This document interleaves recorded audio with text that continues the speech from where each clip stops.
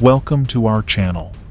In today's video, we're diving into the top 3 toughest prisons in the United States. These notorious institutions are known for their harsh conditions, extreme security measures, and brutal environments. From the infamous history of San Quentin State Prison to the relentless regime at Folsom State Prison and the haunting legacy of Louisiana State Penitentiary, also known as Angola Prison, we'll explore what makes these prisons some of the most feared and formidable in the country. Get ready to uncover the chilling realities behind the walls of America's most notorious penitentiaries. Number 1 on our list is San Quentin Prison. Its dark past shows the harsh reality within its walls. Built during the California Gold Rush in the mid-19th century, it was meant to house criminals seeking fortune in the West. Over time, it became one of the most infamous maximum security prisons in the United States. The first execution at San Quentin happened in 1893, when a convicted murderer named Jose Gabriel was hanged. Hanging continued for many years, reminding everyone of the severe consequences of serious crimes.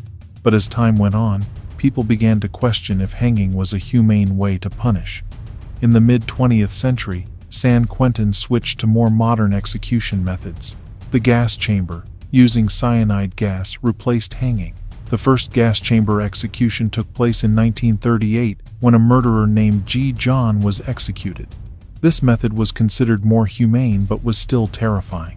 Eventually, the gas chamber was used less, and lethal injection became the preferred method. Introduced in the late 20th century, this involved giving the condemned a mix of drugs for a painless death. San Quentin was one of the first California prisons to use this method, further solidifying its fearsome reputation. One of the most notorious inmates at San Quentin was Charles Manson, a cult leader and serial killer. In 1969, Manson and his followers, called the Manson family, committed several brutal murders, including the killing of actress Sharon Tate, who was 8 months pregnant. San Quentin struggles with severe overcrowding, which worsens the harsh conditions.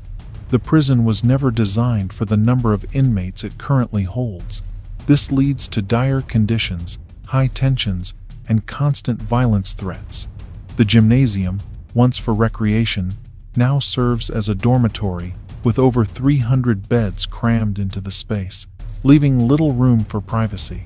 Sanitation is another major issue due to overcrowding. Maintaining cleanliness is difficult, and inmates have reported finding human feces on the walls. Racial tensions add to the prison's problems, with segregation common even in basic facilities like toilets and showers. Prison staff constantly move inmates around to prevent violence, creating instability and uncertainty. San Quentin also houses over 300 inmates on death row, some for decades.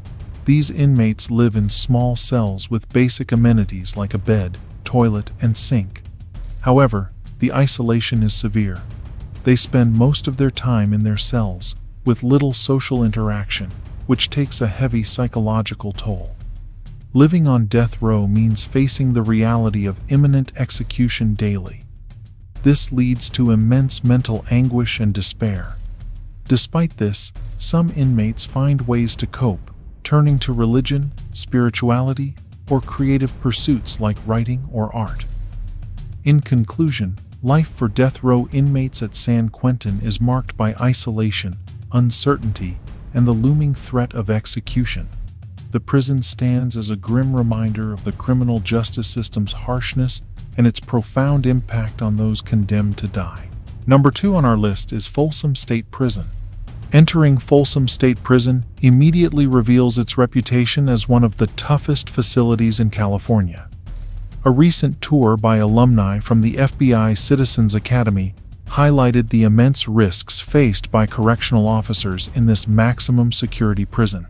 Folsom State Prison houses around 4,000 felons and is divided into 2 sections: New Folsom, established in 1986, and Old Folsom, dating back to 1880.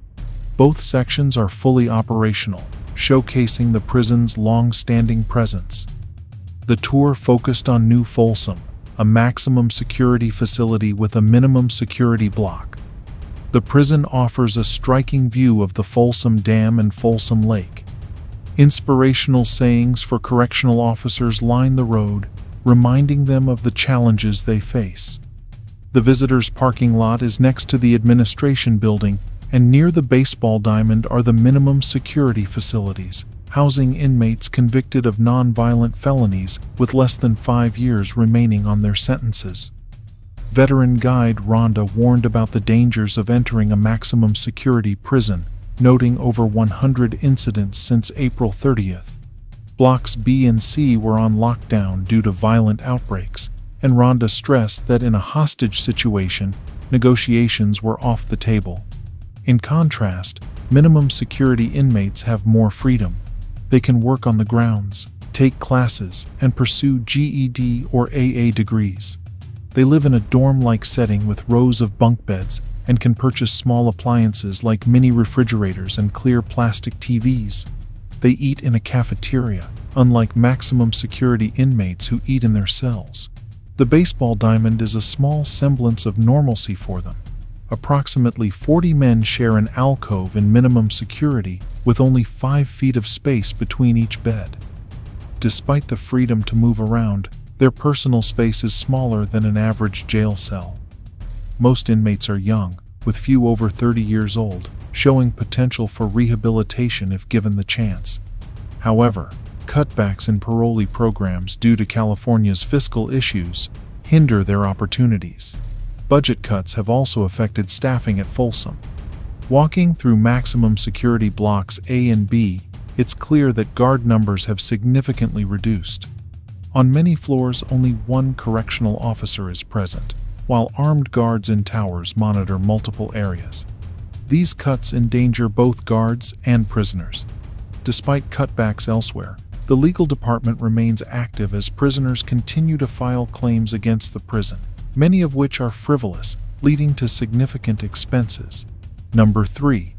The Louisiana State Penitentiary, commonly known as Angola Prison, is the largest maximum security prison in the United States.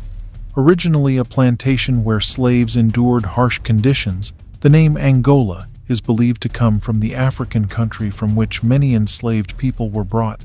The plantation spanned thousands of acres, using the labor of enslaved individuals to grow crops like cotton and sugarcane. Over time it was converted into a correctional facility, but the echoes of its past remain.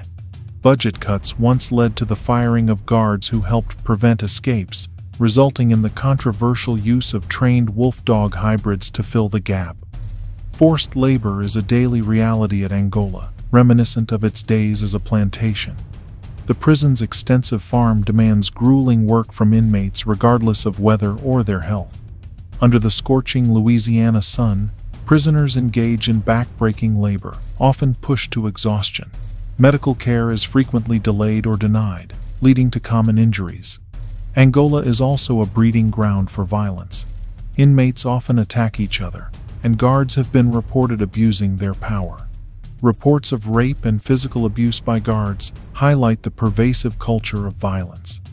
Annually, there are between 900 and 1,000 reported assaults involving both inmates and guards.